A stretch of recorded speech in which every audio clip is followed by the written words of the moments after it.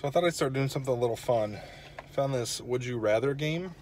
Basically, it's all these cards that have Would You Rather questions.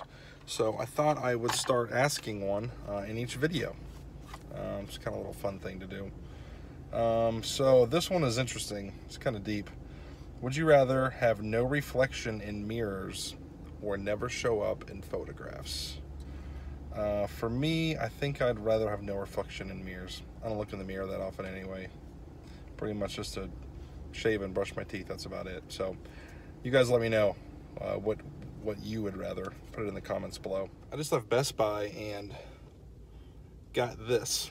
This is a iPhone, or just a phone, tripod and remote shutter. The little remote takes pictures, and it says that it will take video, so you can start a video and stop a video. And I thought that'd be pretty handy because there's a lot of videos I do, you know, if I'm like doing a garage sale haul or different, something to where make my clips a little bit cleaner, you know.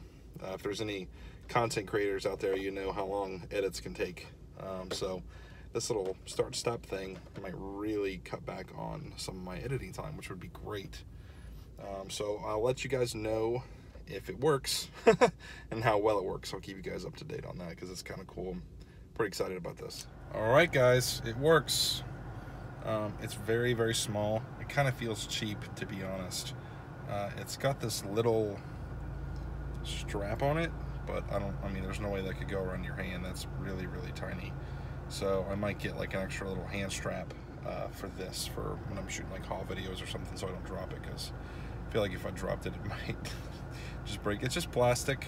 I'm sure it's got some kind of watch battery in there or something, but it's pretty handy. So I started the video like this, and I'll end it like that.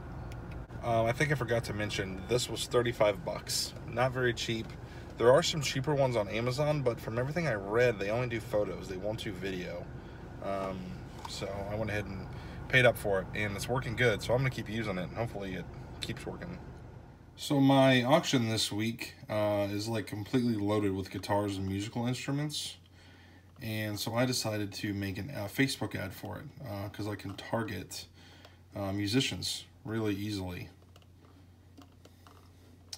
So if you guys have never seen this, Facebook, if you have like a business page, you can't do it on like a regular profile, but if you've got an actual page, you can do boosted advertising. So here's my little ad, you know, calling all musicians. This week's auction is loaded with instruments, don't miss out. And I've got photos.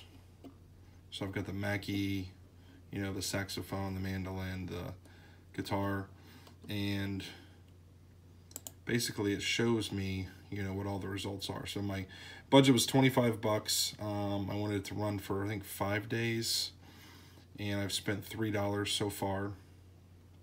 So I've had 22 photo clicks, 391 people reached.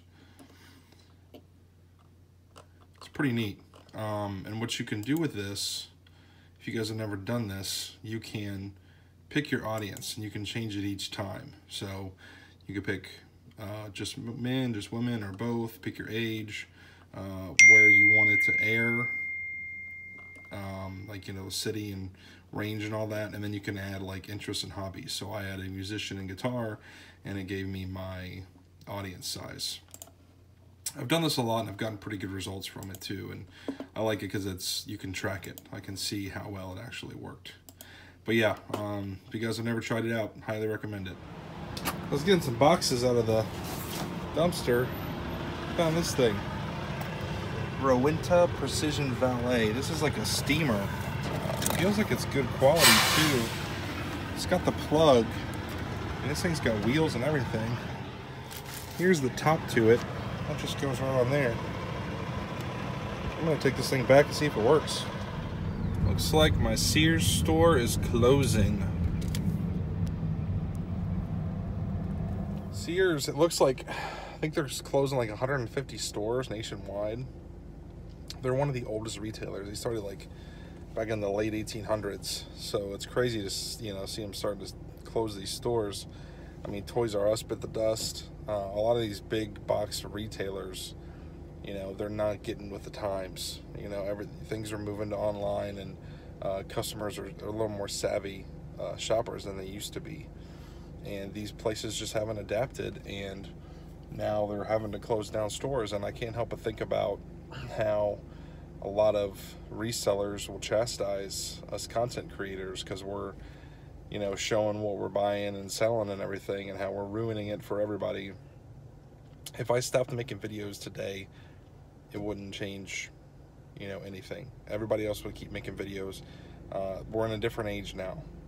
So, you know, people can make excuses all they want. If they want to blame us resellers for why they can't find stuff, that's fine. But you got to adapt and evolve.